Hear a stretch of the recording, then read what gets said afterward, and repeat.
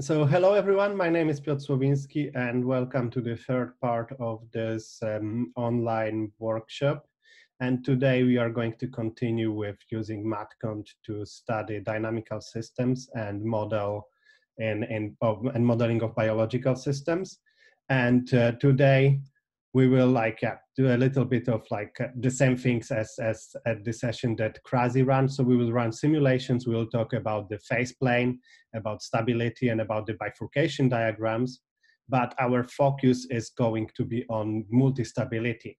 So we are going to talk about situations where in your system you can have multiple outcomes that can happen, and these outcomes will depend on the initial conditions.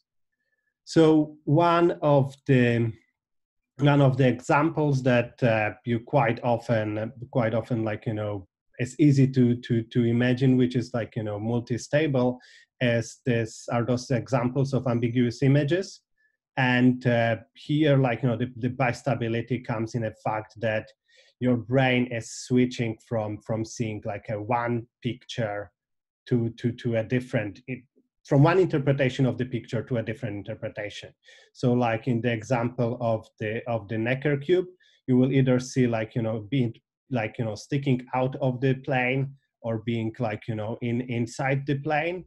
And with the Rubin's vase, you will be switching between the two faces and the vase, two profiles and the vase. And then you have the example of the Young-Old woman, and as you are looking at it, at some point of time, your brain is switching between the old phase and the young phase.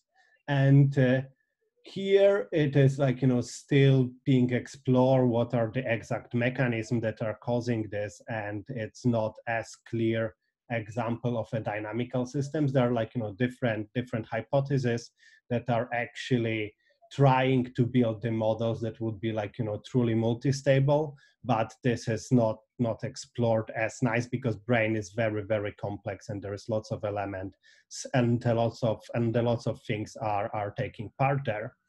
So we are actually going to talk today about the genetic toggle switches.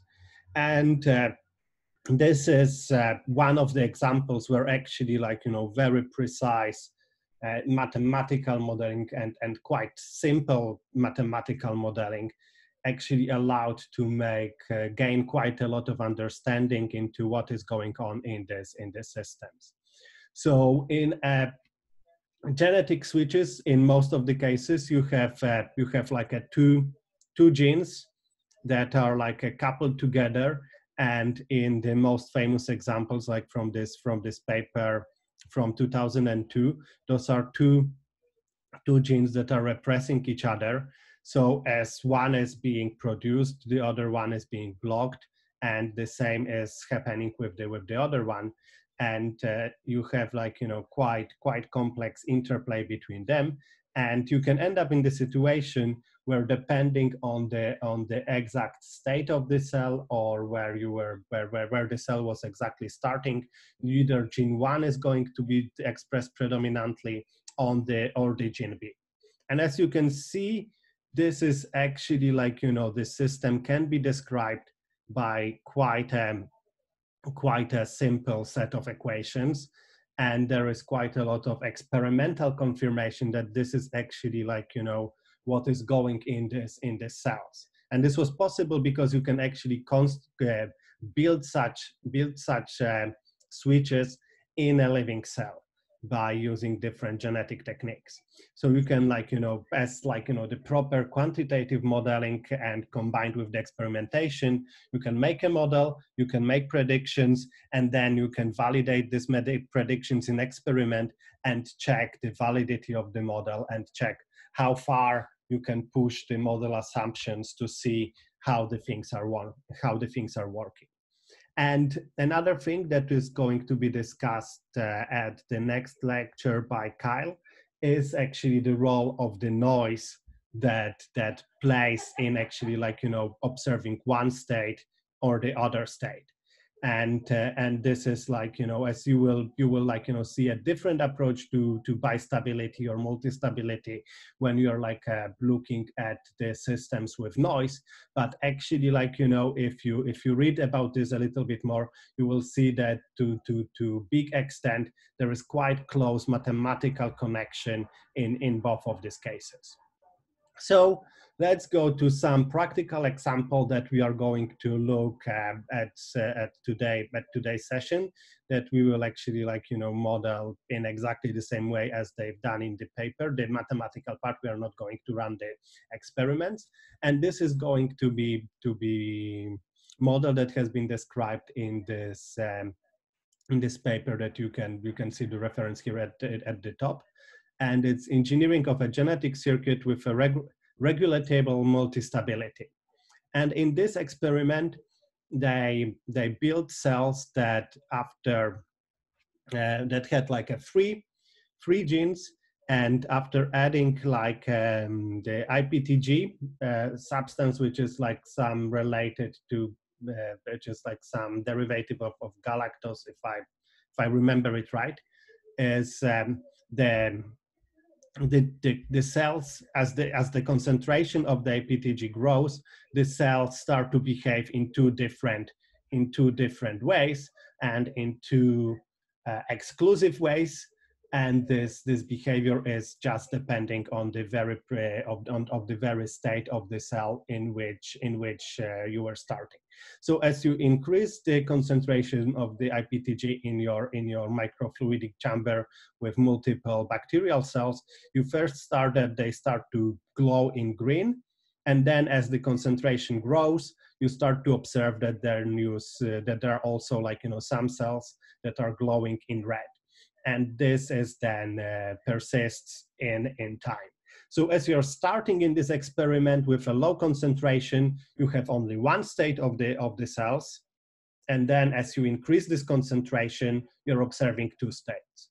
And this is actually going to be something that is like, so you're moving from a state where you had one stable solution to a situation where like you have like the same cells. So the cells are not changed. It's only like, you know, this one parameter, which is the concentration of the substance, that is being changed. And in our case, this concentration is going to be the parameter that we are going to be exploring. So if we now look how it's actually being described, so this whole experiment then can be represented in a bit more like cartoonish way in this network of three genes. So we have this two genes that are like, you know, mutually repressing itself. And this is like this most classical toggle switch that you've seen in this papers that started the whole field of this artificial genetic circuits. But this we are adding here additional component that is allowing the expression, and that is allowing expression of these two genes independent of adding this IPTG. And as you're adding this IPTG, then this T7RNP gene is switching on, and then it allows to either, like, you know, the HKCI or CI to be expressed. And then this expression, like, you know, can be observed as being glowing in the red or the green. So to describe such a network just by using equations, we will like it's relatively simple. So if you would like to add the full derivation of the equations from the stoichiometric equations from the chemical reactions, you can look at this link at the bottom here. Then you will see there, like, you know, how they are doing this step by step in the same way as Kyle showing at the very first lecture for the brusellator, as you're going from the concentration and from the reaction rates to equation like this. We are now just going to, like, you know, look at this equation and interpret the variables. So the X1 is going to be our expression level of the HKCI gene. The X2 is going to be the expression level of CI. Okay, I can see that on the slide. I confused the colors, but one is green, one is red. So I hope it's not going to be too confusing. And then we have this transcriptional activation, which in this case, we are just going to treat as one of the parameters Z. And we can see here that at the end, some of the products of these reactions are going to be removed, and then this expression is actually being controlled by this term here.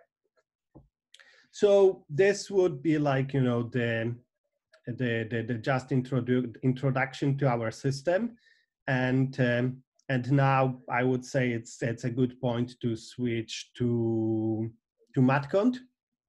And everything that will be done in MatCont is then later on explained in step-by-step on the following slides. So do you have any questions at this stage? If not, then let's go to MATLAB. And in MATLAB, we are going to be in our MatCont folder. And I'm going to just type MatCont.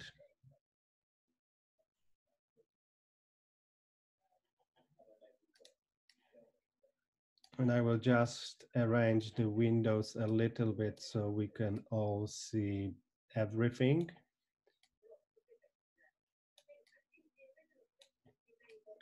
And the first thing and then we start with a new system, and we can call it like a G switch, genetic switch.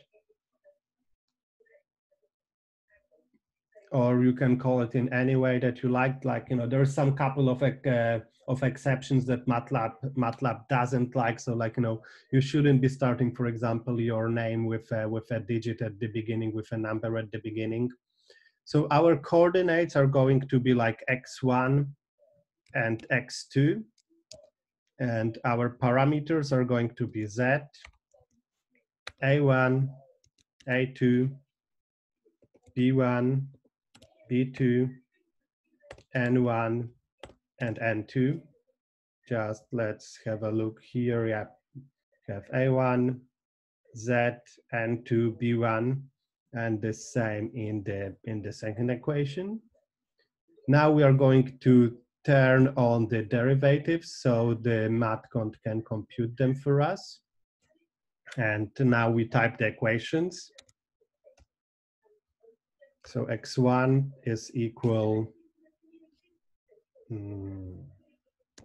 A1 times Z divided by 1 plus Z plus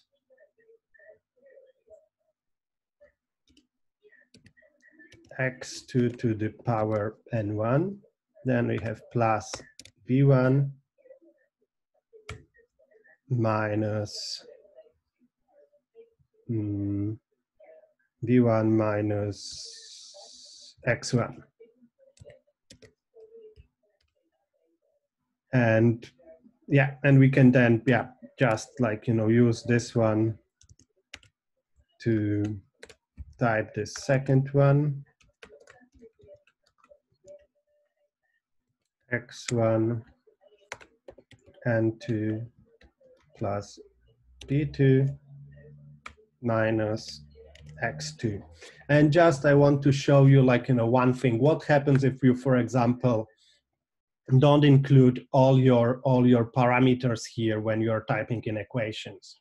Then what is happening is just like the MatCont will tell you that something happened, that there is unrecognized function or variable Z in your equations, and it cannot compute anything further. So we just acknowledge this. We will add our Z here, and then we click OK, and now the computation will go on. So we don't have any more window. We now have our system G switch, and then the derivatives, and there is nothing in here. So yeah, so we first just check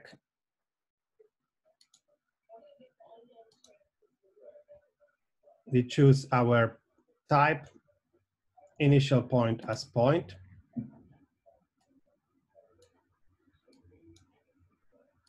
And we take as an output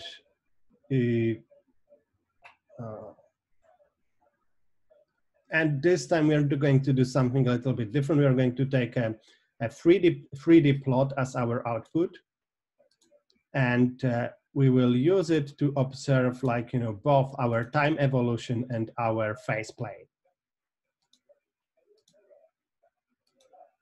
And here I said so we first got like a warning here that we didn't have all of the variables defined here in the layout. So then I've kept the first one x1 at the value that it was, like, you know, set by default. I will just now type it to 4. Then I set the second axis to be time, and I will set it to 100. And then the third axis I'm going to set to be actually x2 and to have it at 4 as well. And I'm just going to click OK here. And now, as you can see here, we have, like, you know, the plot with 3 axes. We have x2, x1, and we have t. And if we click this icon here, we can rotate this 3D plot. And if we go to xz plane, then we are going to have our phase plane, where we have the Piotr, yeah. Sorry, Piotr. So they want the equations in the chat. Okay. That helps usually. Yeah. Is it easy for you to do it? Yeah.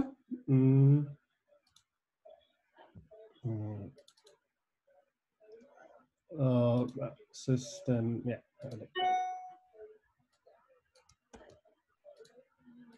And somebody lost their layout box. Okay, so I will show how you, okay, so now equations are in the chat. Yes. So you just can copy and paste it. So if you lost your layout, you can just go to matcont. Yes. And you have the layout here at the very top. Okay, great. Found. Thank you. So yeah.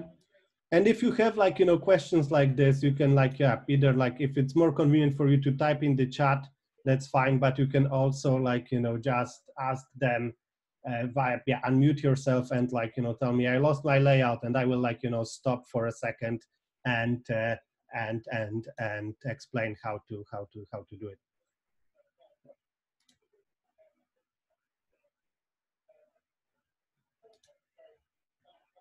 So here I'm selecting, like, a type point as before to start the simulations.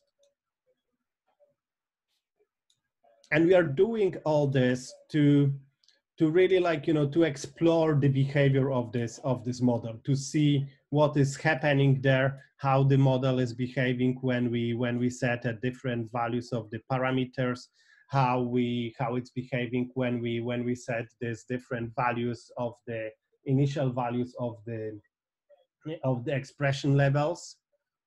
So now the first thing that I will do here, I will extend our interval to 100. So we have some so the simulations will run for 100 steps of the time.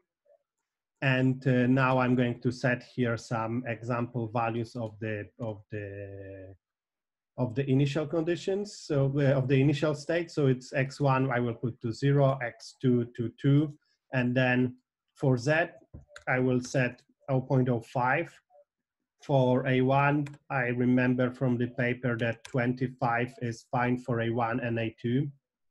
For B1, I am going to put as well what they've put in the paper as 0.2. And for B2, the same value. And for N1, I will put 3. And for N2, I will put 3 as well.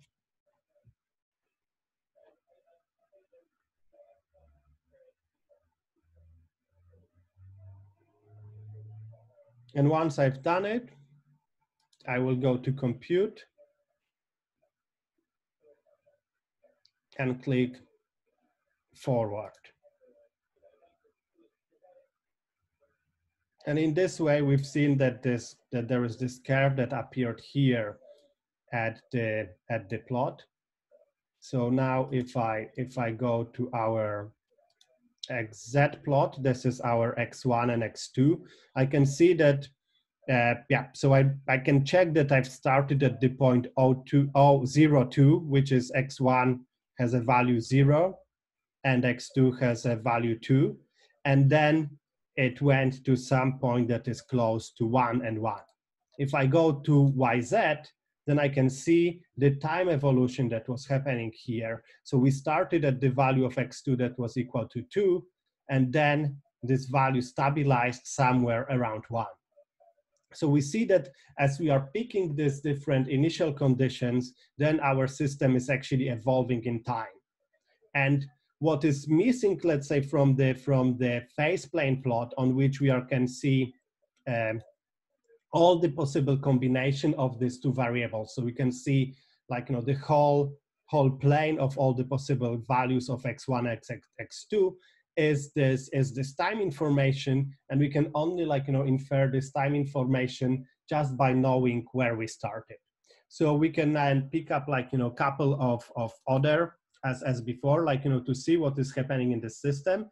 We can start at a different initial values. For example, we'll pick up here x2 equals to 4, and again compute forward, and we see that we started at 4 and we again went to the same value as in the first instance. We can then put we can keep x2 at 4 and let's say set up x1 at 2, and we see that as this is happening, we are, like, going to the same point. And if we look at the time, we can indeed see that this is what is happening. So let's see what is going on if we start with x2 somewhere down here. Let's say 0.5. And we see again that something that we converge to the same value. And if we look at our phase plane, we started at x1 equal to 2, and then x2 equal to 0.5, and then we went up towards this point that is 1 by 1.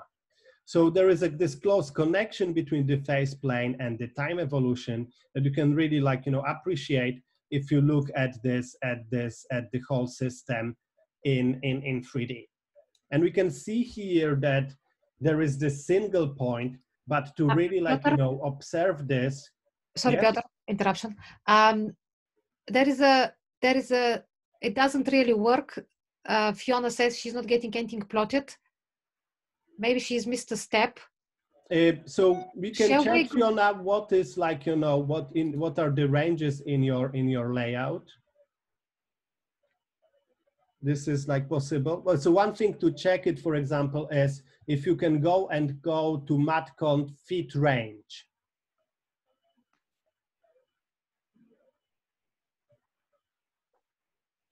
Did any of that worked? I think so. That worked. Yeah. Great. So this was, like, probably, like, maybe, like, I went too fast a little bit about these ranges here. So I set them to 0, 4, 0, 100 for time, and 0, 4 for x2 as well.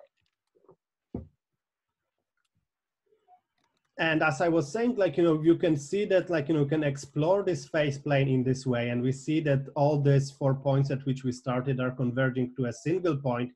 But to really see what is going on in this system, we would need to run more and more simulations like this. And if we would do this, we would eventually be able to see a picture like that. So here at home, I actually, like, run this simulations using the matconf from all these points at the edge of this plane, and I can really see that all of them are actually, like, converging to a single point. And if I plot it in 3D, then it looks like this. So we can kind of like, see that there is this funnel, if you think about this two expression levels, that then all these points after a long time are just ending here at this single final state. And this is like, one way of looking of what is going on.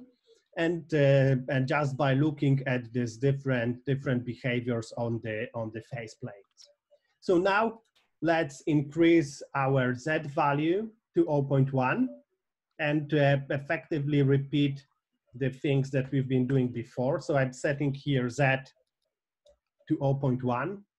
I'm going to go to matcont and just clear all these previous curves that we were seeing. And let's start with 2 and 0.5, because this is like, as a good starting point, as a good initial condition as any other. And we see that, like, yep, we computed something, and then if we look at our phase plane, we see that now this point converged to some other points. Okay, so let's explore. Let's see what is actually going on here. So let's start with 4. Okay, it looks like we are going to the same point. So let's now go with x2 being 4 and x1 being 0.5. And we can see that now we are like, going to a different point. So we just changed this one Z parameter, which in this model is this concentration of can be interpreted as the concentration of IGPT. And as we've done it, we can see that in this behavior of the system, if we start at one point of our phase plane, at one combination of x1, x2, we are ending up at one value, and if we start at some other, then we are ending up at some other value. And we can, like, continue this. Let's say put 0 here and change x2 to 3, to 2, to 1. Okay, yeah, that looks good. Let's check the same is happening for the other side. Yeah, and now let's look at some very special values. So what if we start at 0, 0? And you can see that, like, yeah, we've ended up at a third point. And let's check then, let's say what's happening at 4, 4.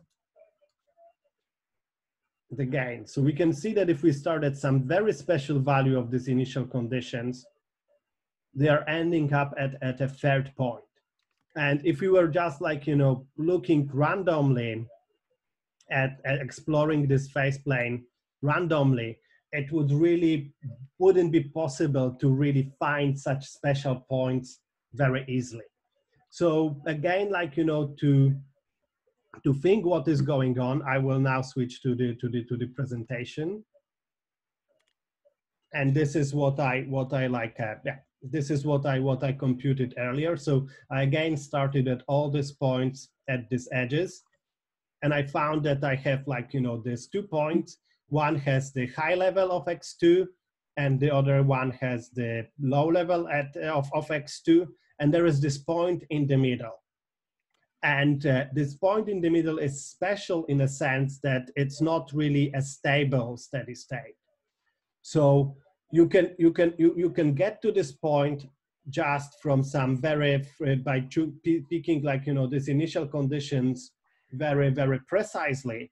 But if you actually, like, then disturb this point a little bit, and I will show you how to see it in a second, you will see that you will quite quickly jump away from this point and end up either at the red or at the green stable plot.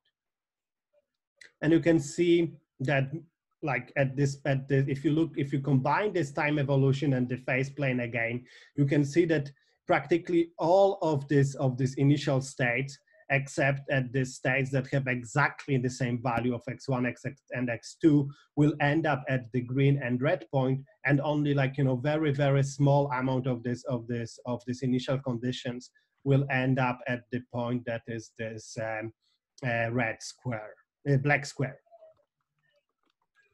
So now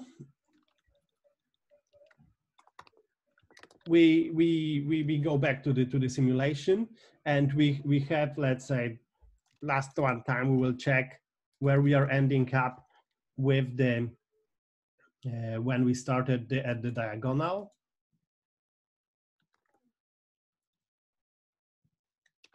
And you can see that we have this extra line here, and that it went up to this middle branch. So if we look in the time evolution, we have 3 solutions. And if we look at the phase plane, it looks like there is this really straight line that is separating our two other steady states. And we call them steady states because, like, you know, after a long time, there is nothing happening there other than actually, like, you know, having these very, very precise values. So to help to visualize what is going on, we are now actually going to explore one more function of the matcont, which is this plot properties. So you click the matcont here in this plotting window, and we go to the plot properties. And here you can see that there's all these different curves that I will just switch this to default so it looks exactly like in your computers. We can see that we have, like, you know, these different curves, and they have some properties here. And because I can check here what is at the matcont GUI window, I can check what is the curve type, and I can see it's O. I will change this properties. So I will first change the color to black. And I will also add one more property, which is line width. And I will set it to be very thick. I will set it to 4.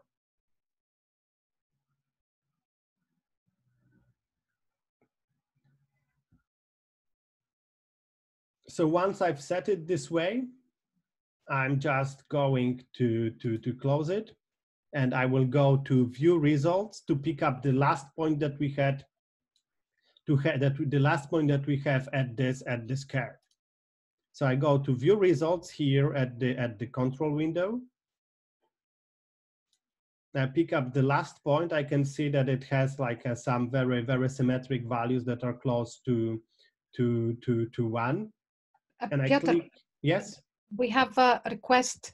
Can you put that text in chat? Yes. Because the details are too small. Okay, yeah. I guess is that, yeah, these things that you add for the curve.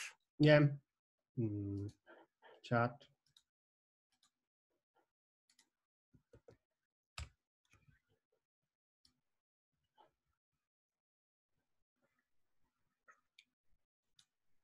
I will wait a second for everybody to copy it.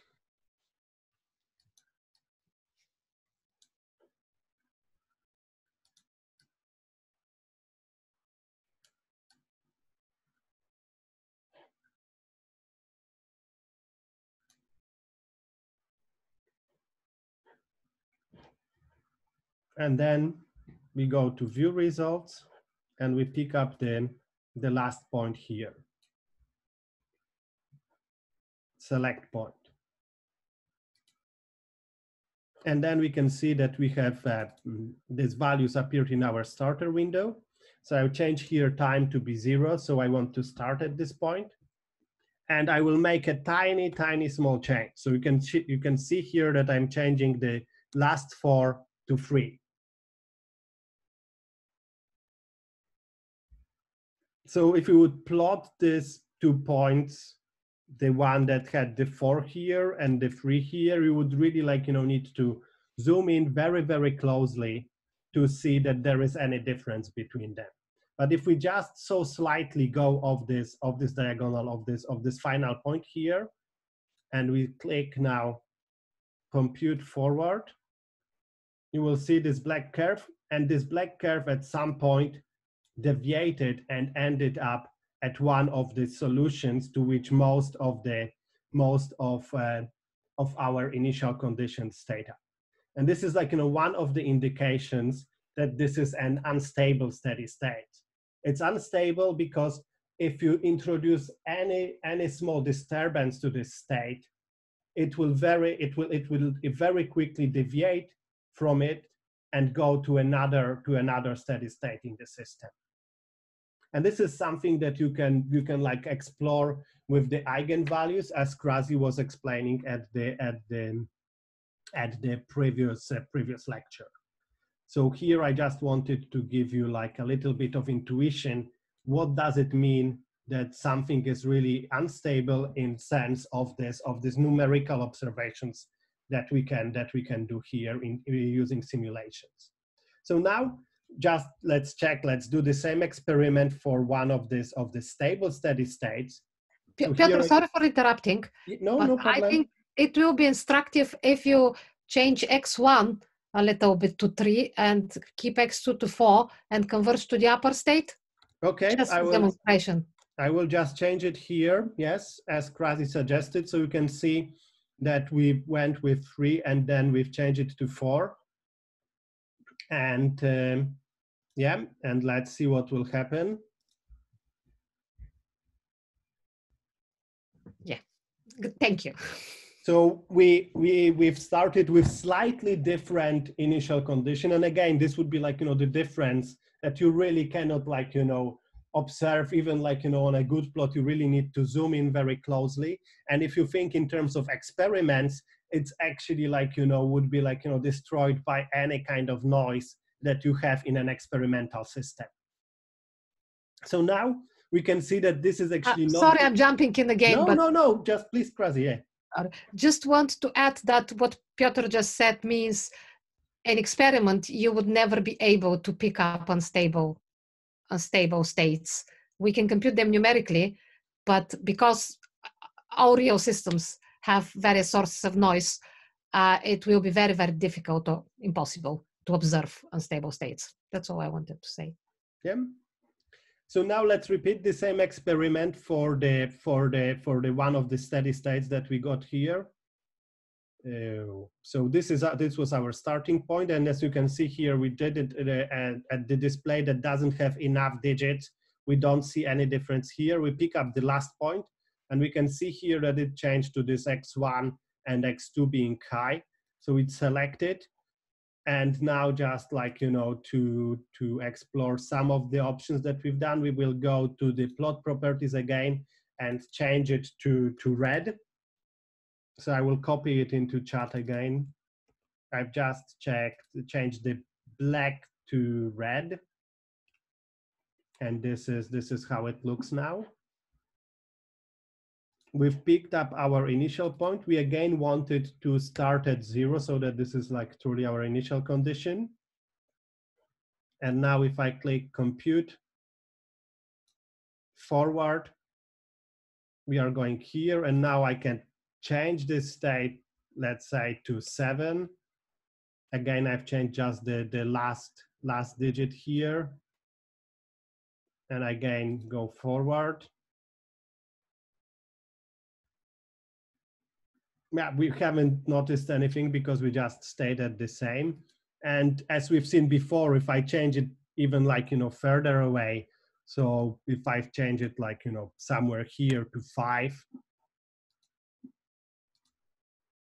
it's still too close on this plot to see the difference. But we again ended up at the very same solution. So now let's go back to the simulation and make the jump now to looking actually at the bifurcations, because I think one point of this demonstration is that, like, yes, we can explore the whole phase plane and the changes in the phase plane and the stability just by running simulations, but this is not really the effective way to do it. It's like to do such phase plots for all the values of z between 0.5 and 0.1 would be like, really, really it would take quite a long time and would be like, quite inefficient. So the point is actually to use the bifurcation theory to understand the changes between behavior of the system, between these different phase planes, and to have the insight into the stability of the steady state. One thing that you don't get that easily when you're actually looking at this bifurcation plots and what is going on at the long time, so at the end of the simulations, is that we don't actually observe this initial part. So we don't actually see that easily what is actually happening at the very beginning. So when we are looking at the bifurcation plots, we are just really like, focusing at this very, very long end state, what is happening here. So we are observing what is the stable states, unstable states, what is the long-term evolution of the system.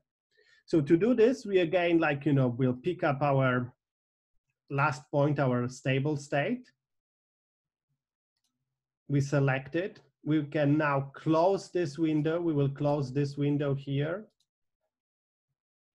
We will, we will now go to select the type.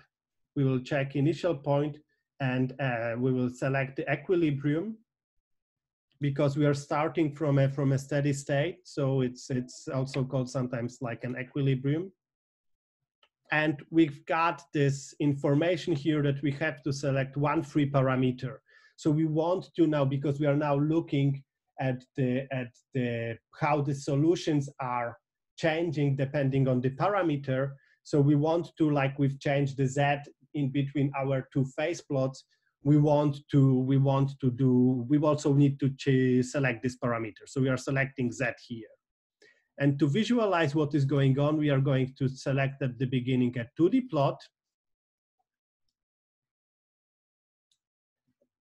And in the matcont layout, we already have matcont done some job for us.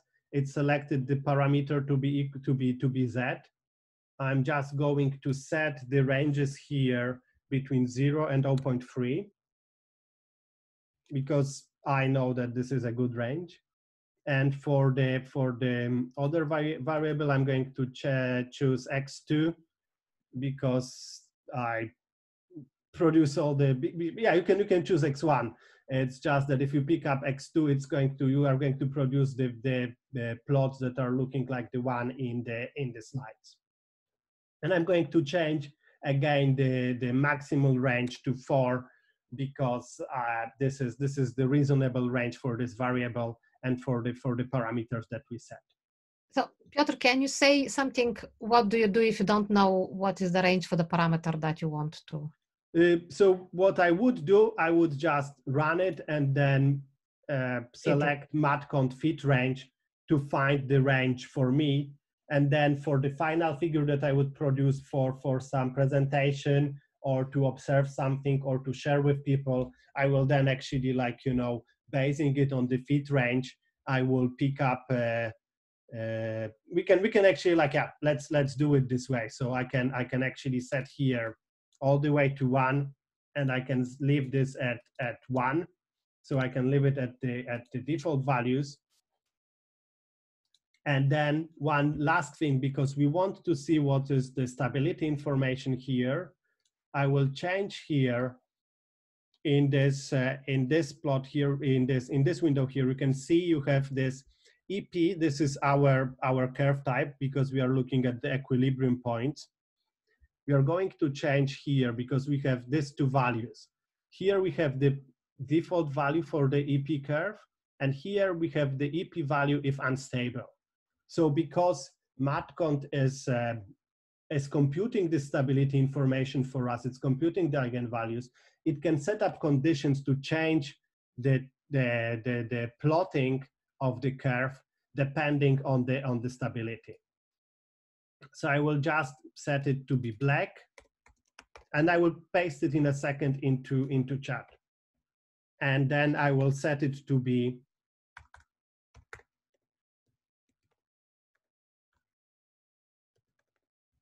thin, as in contrast with the black and thick lines, with blue and thick.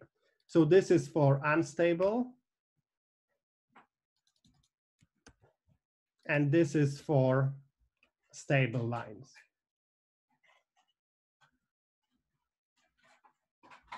And if you have other preferences or you want to plot it in a different way, you can choose different colors, different line style, different line widths. This input takes here all the plotting properties that are available in MATLAB. Okay, so we will now close this window, and I will start our now continuation. So I will now start our bifurcation plot in Z and X2. So to do this, I will go to compute, forward.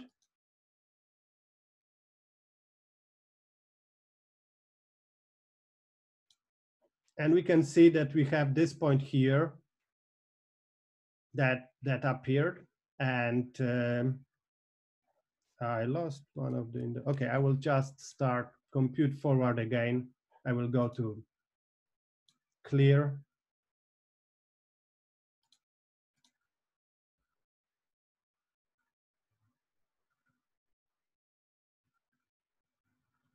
Hi, Piotr. Yeah. So this error message I get sometimes when I don't want to get into the technical details, but when you suspend the computation when it hits a branching point, it sometimes tries to delete a figure that's not actually there. And I find that if I just switch off the suspend computation, switch off the suspend computation under the options, then I don't get this error message anymore. Okay. Just go to never. Never. Okay. That's what we will do then. Thank you.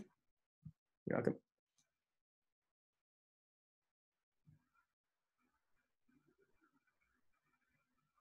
So we can see here we got part of the curve, but we've seen that we've started at some value that was at the top here. So we can go here to matcont, fit range, and we can see here that the plot is looking like quite strange, because it's just following this edge here.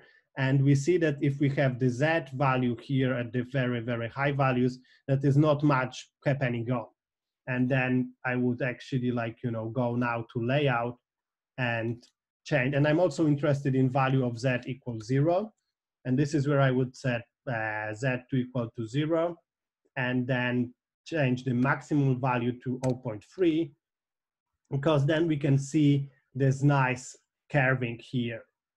And for X2, I will actually again pick up the 0, because this is again the value that we were looking at the end. That was the bottom of our range, and 4 because we again just had this before.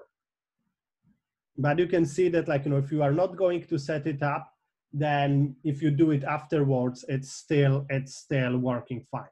And we've seen here that if we compute forward, so we started here at this point of X2 equal 2.5, and then we went this way.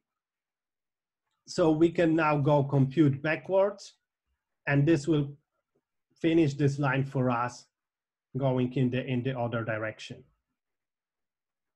So now we have this curve, and we can see that those are I'm all... interrupting, but I'm suggesting to spend some time explaining the backward and the forward.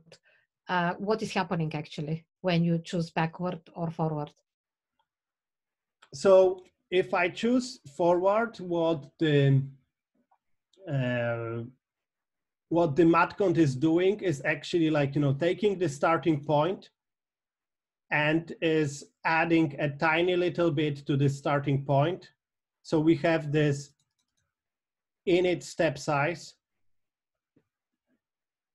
So this is the initial step size. So this is like the initial change to the Z parameter that the computer is doing, and is trying to find the solution that will be close to the previous solution. So to this point X1, X2, just by changing the Z a little bit.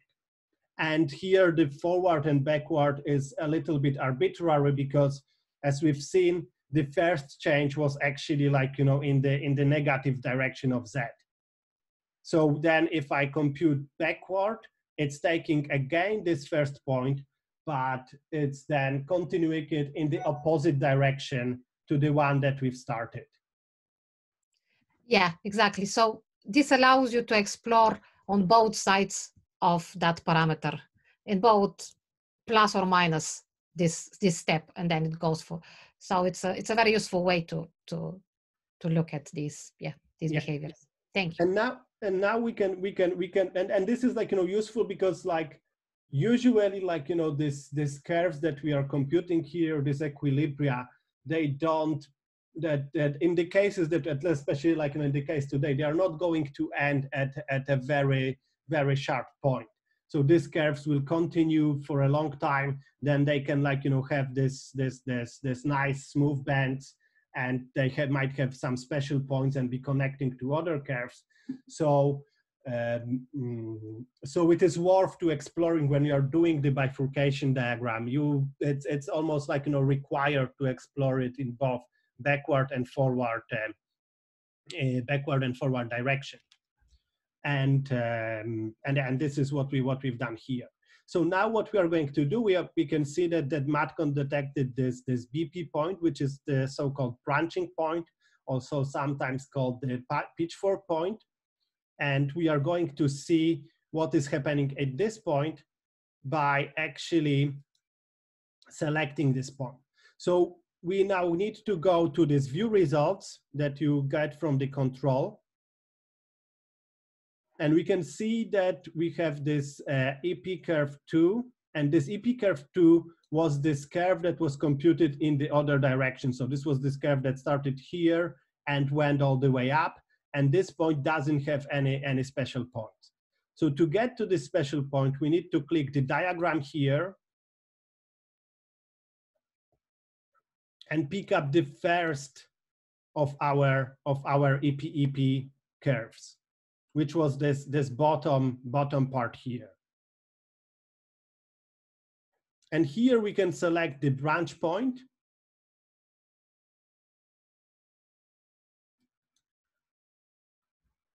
And it's going to set up the starting points as the initial point. It's going to pick up the values of this branch point. And then we actually see here that initial point also here changed to the branch point, and we also have a different initializer. So the MatCont will know that if I ask it to start on this, and it's all happened like, by default, and it is like an automatic for like, switching between the points. It's set up in MatCont for you. So you don't have to set anything else up here. So the MatCont will know that if I start at this point, that I don't want to go along this branch up here or the branch down here. I want to explore what is happening here if I start in other directions. So I again click compute forward.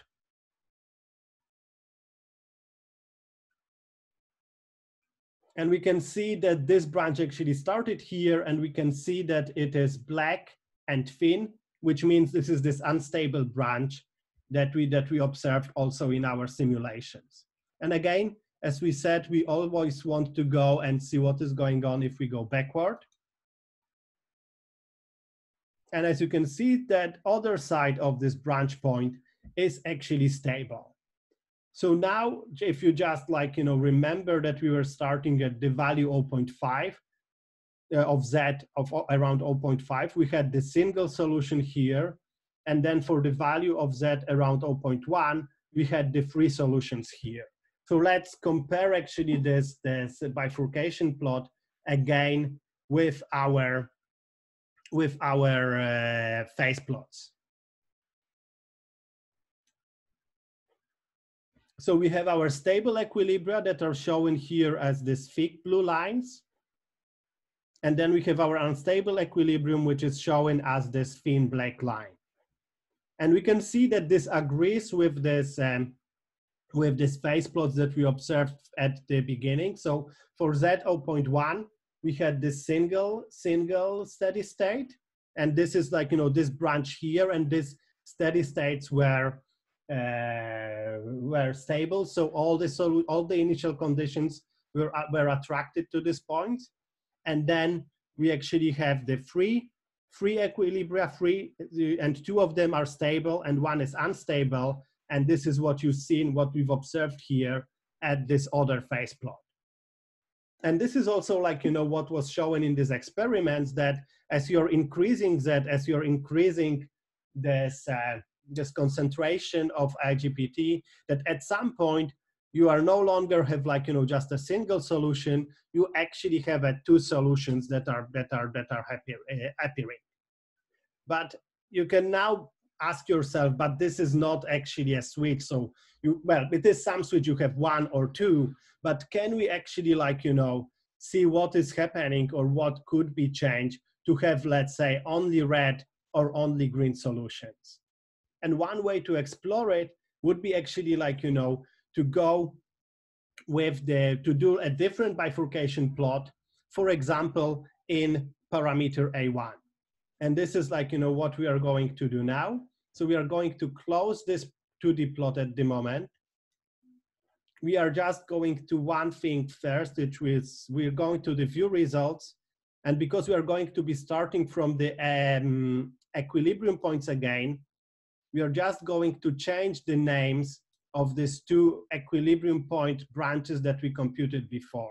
So I'm clicking here. So I went to view results. And then I was here at this curve that was the branch point equilibrium.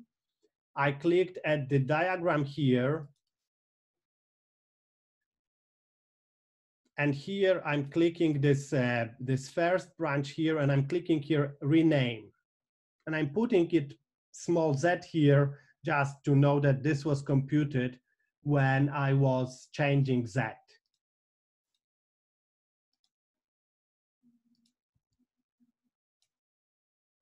And now I will go again to this initial orbit. So those are curves that are named P. And again, I'm going to pick up the last point here, and this was computed for z equal 0.1. So we know that this is the part that had the three solutions. And I'm going to go select this point. And again, I have to go here to the initial point, equilibrium. And again, will now, because now I want to explore what will happen if I change other parameters, I'm going to pick up A1. And as an output, I want the graphical output. I'm going to select 2D. And just to check that everything that I want to be plotted is on my layout, I'm going to go to layout, so matcont, layout. And I'm going to change the parameter to be going to be A1.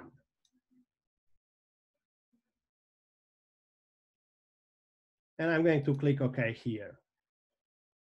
And now again, we go compute, forward.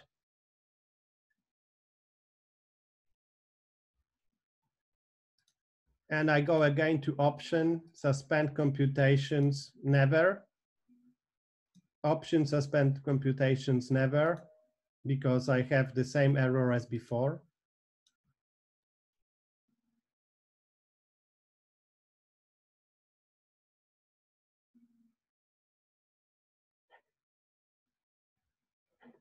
And yeah, computation finished.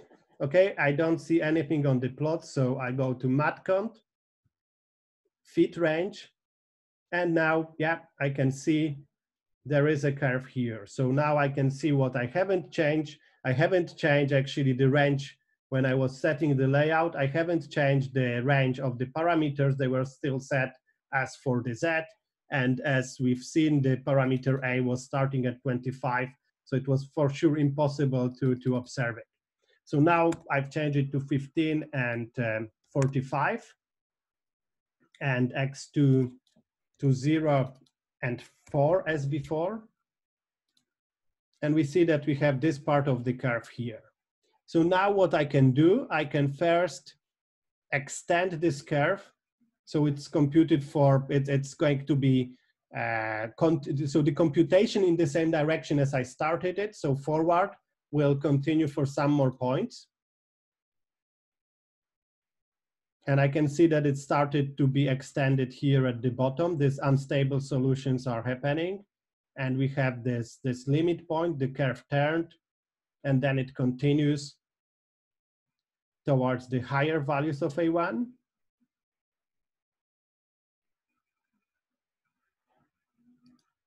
And I will extend it a little bit further, so it goes out of the range that we are seeing here.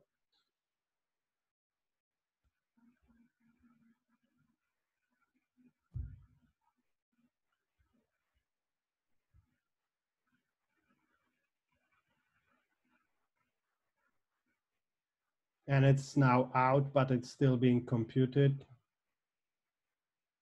So if it happens and you are not interested, you can press the stop here.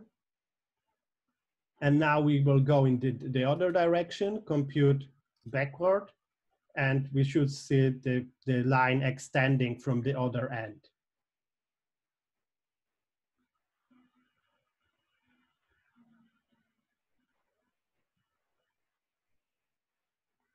So now we see like a very different picture to one that we've seen before. We don't see like, you know, a single steady state that is forking into three solutions, two stable and one unstable. We are seeing that like, you know, for the low values of A1, that in this model has the interpretation of the maximum expression level, we would see only like the high values of X2. So we would see only one color of the bacteria being, one color of the being shown in the experiment. And only if this expression level A1 was increased enough, then we would see both of them. But then if we increase it even further, we again would observe only one color, but this time it would be like the other one. So if we had green at the top here, it would be actually like, you know, red at the bottom here. So if we would build into this switch some other genetic mechanism that would allow us to control it, we would be able, by using this switch, to actually go between the green and red. But in between, we would have this part where we would observe both of them. And here, like, you know, which color we would observe would really depend on the random effects in individual cells. So now one could, like, you know, see, okay, so we have this continuation in one parameter. We have this bifurcation plot in the two parameter in A1. We have this bifurcation plot in Z. So are they in any way connected?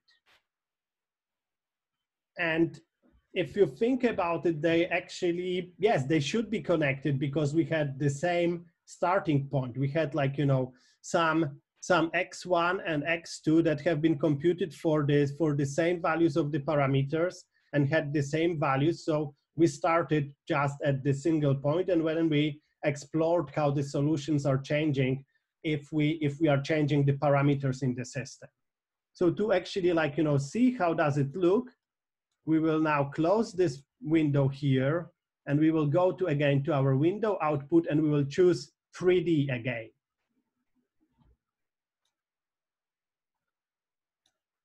And again, we have to, like, you know, just tell everything to the layout what we want to be on the axis.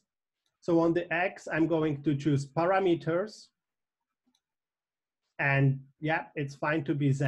I know that interesting range of Z is 0.3. Then here we want to change the parameters, and we want to check the A1, because this was this one that we were changing. And we know that it was 15 to 45. And X2 is 0.4, and that's fine. And now, if we go to matcont redraw diagram, it will actually plot all the curves that we computed in this MatConf session. And this is what we see here. So we see here, depending how we look at this picture, we can see here, if we go to XZ, we can see that this is our bifurcation diagram in Z. And if we go to YZ, we see the S-shaped curve, which we computed as the bifurcation diagram in NY, in A1. And what we see here is that we see these unstable solutions that are existing here. And you can imagine that this is like looking at the slices of all this possible combination of A1 and Z. And so this is if we look at from the top, we see here that we chosen first the one value of A1, and we see how things are changing. And then we looked at one value, and then we fixed the value of Z, and we look how things are changing when we are actually looking at the change in an A1. So here we fixed the value of A1 and looked how the things were changing in Z. So now we see that there is this region where the things are bistable. So actually what MatConf allows you to do in a most advanced way is to look actually at the bifurcation curves in these two parameters. So in a way, we can look at the combination of Z and A1 to really observe where this region of the two solutions coexisting is in this parameter space. So now we go again to view results, and we change to the curve that had, for example, the limit points. This one. So the one that had the two limit points here. We select it, and we, for example, pick up the first limit point. We pick it up, we go to select, and now things changed here because the starter window tells you that to continue such limit point, which we know from this plot is at the boundary of this region of the bistability, you need to select two free parameters. And we know already which parameters we are interested in. We want to see how it behaves if we look at Z and A1. So I'm clicking Z here. So now, just to make things a little bit clearer, I will go to MatConf plot properties. And now, because I know that the curve type is LP, so just to make it more visible, I will change it to red.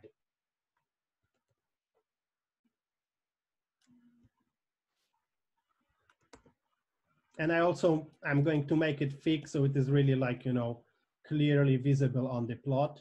So the parameters I'm putting there are like this.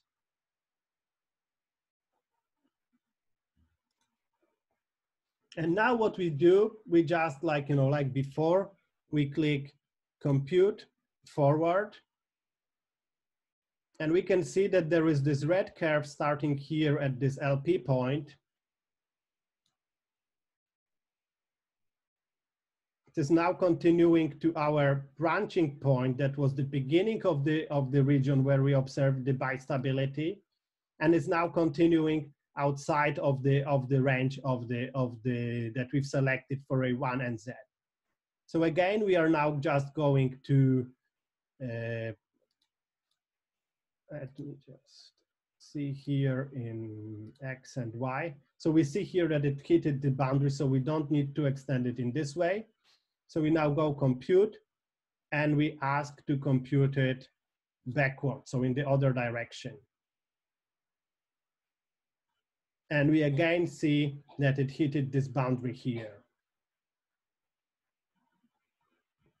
So we can see that all these points that were like, you know, showing us that this that the picture of how many points are, how many equilibria, how many of the steady states are existing here, are connected by this curve of this point. So you can imagine that if you changed a z a little bit, this curve would shift a little bit here. It still would have two limit points. These two limit points would lie on this red curve, and this whole S shape, let's go here, this S shape here would just become a little bit smaller. So now, just to make the things a little bit clearer on the plot, I'm going to clear it. So matcon cleared everything out, and we go to just redraw the last curve that we computed. So this is the boundary between the bistable and region. So where we had three solutions, and the region where we only had a single solution.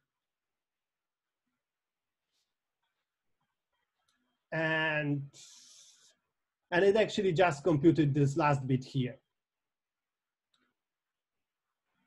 So do I remember how to plot all of them? No, I will just redraw the full diagram, so it should plot everything else.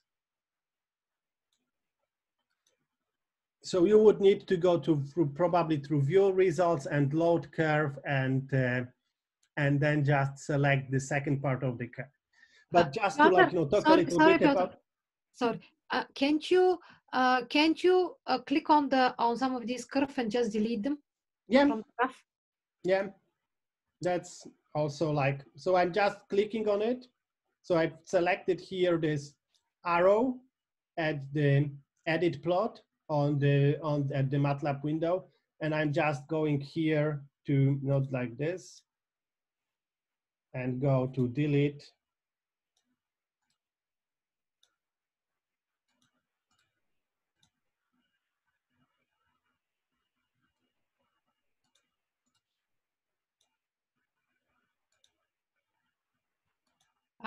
Zoe says she redid it by just doing compute extent again. Okay, yeah, that's perfectly fine. Yeah, that's a perfectly fine approach as well. You can just recompute you can just recompute the curve, and we go to delete here as well. So now you can see that we have the plot that is just A1 and Z. And is there anyone who would be brave enough to try to interpret this plot? So at this region, we have this A1 that can be interpreted as the maximum expression level. And here we have the Z, which was this concentration or of this IGPT that was inducing the concentrations. So what this plot tells you, that depending on the value of A1, the switch to two solutions is going to appear at a different concentration of Z. So for example, if one of the genes had much higher maximum expression levels, so for example, somewhere here, 45, you would really need, like, you know, almost twice as high level of the IGPT to observe the switch to the two solutions. So such a two-parameter bifurcation diagrams give you like a map that can guide your experiments and explain why, for some combination of the parameters of the systems, you are observing one behavior and not the other, and how this dependence actually changes.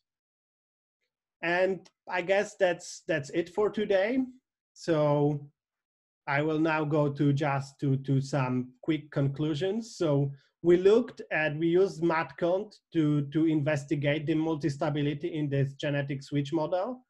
We've done it first by running the simulations and seeing how you can go from initial conditions and look what are the steady states of the system. We then compared how this time evolution and phase plane are providing similar information and how they are like complementary to each other. Then we looked actually what does it actually mean that the things are stable and unstable. So if they're unstable, just a tiny change in the state will kick it out from the values. And finally, we looked at how to compute the bifurcation diagrams to make this analysis in a much more efficient way. And at the next session, you will see a different way of modeling, but which is also concerning bistability and in mathematical way is quite connected to what we've done today. Thank you very much. And yeah, happy to answer any questions. Yeah, it's great. We have 10 minutes for questions. So if anybody wants to ask, so there is in the chat now, there's the question, do we have to start from limit point to do a 2-parameter bifurcation analysis? That's a good question. Yeah, and we can also like, you know, if you prefer, like, you know, just to have a little bit more social event, we can all switch the cameras, or like, you know, who's comfortable switching cameras and have it more like as a chat. Okay, I'll start by switching. So do you have to start from a limit point to do a 2-parameter bifurcation analysis? So to do a 2 bifurcation parameter analysis, yes, you have to start from a point at which things are changing. Yeah, you have to start at the special point, in other words. You have to start from special points because these special points are defined in a mathematical way that they are depending on two parameters. So if you observed before, as we are running the continuation from equilibrium, the matcont was always asking you to select a single parameter to continue the system. And if I, let's say, for example, go here and switch to type initial point equilibrium, the starter is complaining actually that I selected 2 parameters. So yes, so to do a 2-parameter bifurcation, you have to find the special points first, and then you can continue from them. They don't have to be the limit points. They can be like the hop points, like we've seen at the previous session, but you have to start from special points. Why didn't you start from the branching point, Piotr? No, and there is no particular reason. No, did you try? Did you try? No, I haven't tried. I'm not sure if matcont can handle it. I can. Well, we can run this experiment very quickly. I will go to view results, and actually there is one more curve in this plane which belongs to the branching point or the pitchfork. The question is whether matcont will show it to us. So I can pick up this branch point here, yes, and okay, I can choose this curve. I can pick up the branch point, select point, and now it is like actually going and asking to be like the equilibrium. So I can try to go to curve, and I'm not sure branch point. So I have this option here, and I have branch point to limit point. So I can go with the branch point and branch point.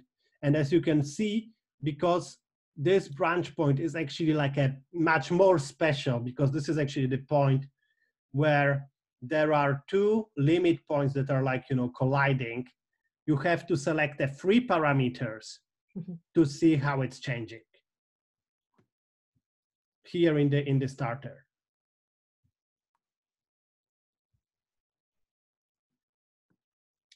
Piotr, yeah.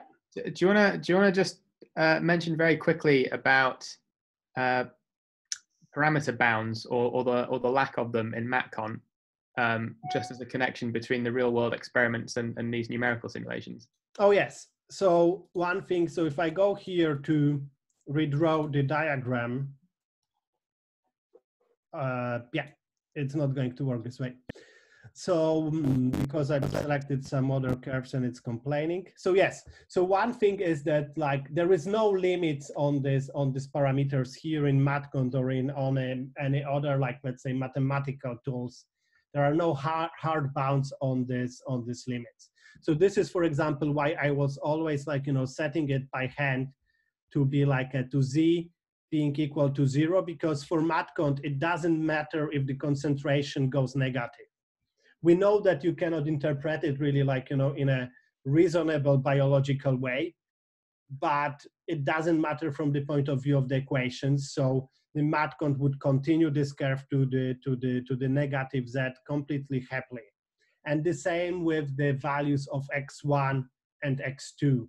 They could easily go into the negative values, and that would be like, you know, again, something that we cannot interpret. And this is like, you know, up to the user, up to someone who's analyzing the system to think about what are the limits of the parameters, what are the limits of the state variables that are reasonable, that are interpretable in terms of the experiments, or that are interpretable in some physical manner. Thank you, Kyle. Good question. Yeah, great explanation, Piotr.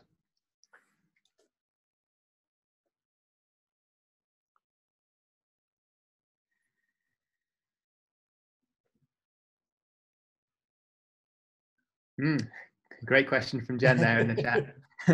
So the first thing is to ask, has someone already developed the equations for such a model and maybe validated it? If not, it is usually like, you know, the starting point would be to look at some examples of the equations that have been developed for oscillators. So like Kyle was showing here, for chemical equations, you are starting from the stoichiometric notation, and then you go towards the differential equations. So here in the similar manner, we would start from physics. So from the equations of motions and from the Newton's law. And then we would build it step by step. And then we would first look at what are the stable solutions. And this quite often can be computed for like the simpler systems analytically or numerically, but you can really see how many solutions they are. And then we could start explore the bifurcations of this steady states. But then the important thing would be actually like, you know, the validation of the model that we built in experiments. So in a way, making predictions and observing that what you see in the model is then actually happening in the reality.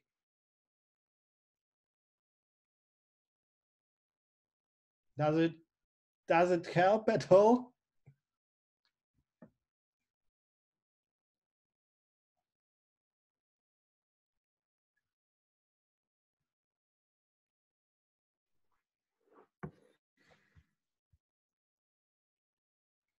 Okay, I think that's a good time to finish and see many of you next week. Thank you very much.